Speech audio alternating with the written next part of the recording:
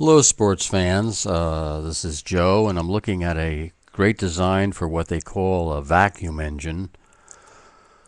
And what happens here is that they inject flaming gas into a cylinder, and the piston draws this hot gas from the flame into the cylinder, and then it closes it off. And of course, it starts to cool immediately. And as it cools, it pulls the piston back up, which pulls the flywheel around, and then it bumps against the valve and it closes, opens it up, and then it takes the next gulp of hot gas. It's a very ingenious type of engine. It's kind of very close to a Stirling engine, but it's a lot less complicated. It's a more straightforward, and I think it's a lot more compact engine in that the displacers don't take up a lot of room. I think there's a lot of potential for this particular engine, and that you could stage it to a series of other cylinders where it would take the cooler hot air and put it into a bigger cylinder down the line, and so on and so forth. So the same hot charge would be used several times in the cooling process. How practical this would be, I don't know, but I mean, it's something that I haven't seen done, but I think it could be done.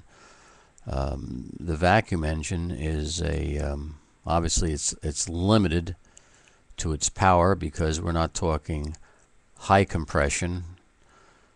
Some high performance engines are compressing the air in that piston via the piston, say 11 to 1, 10, 8, 10 to 1.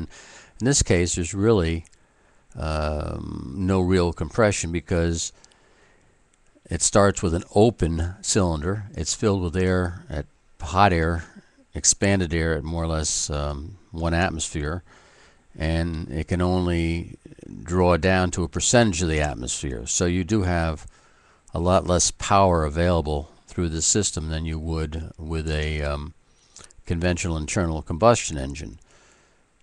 They seem to use ethanol, alcohol, 96% to run these things, but I imagine you could use any type of flame. I think they use ethanol because it burns clean. There's no soot buildup.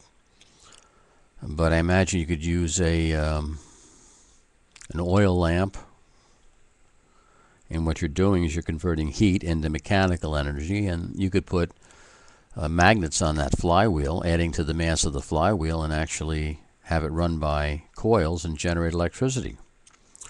So I'd like to build one of these things and see if I could convert a lawnmower engine. In fact, I'd like to see if I can convert an old, let's say, 4-cylinder Volkswagen engine to do something like this, and you could essentially build a fire under a funnel and have the funnel divert to 4 tubes running up to each cylinder, and it might actually work.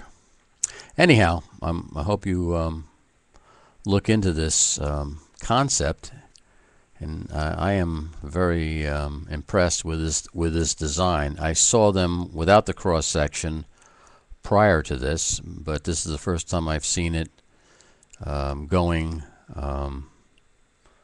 with the internal parts exposed.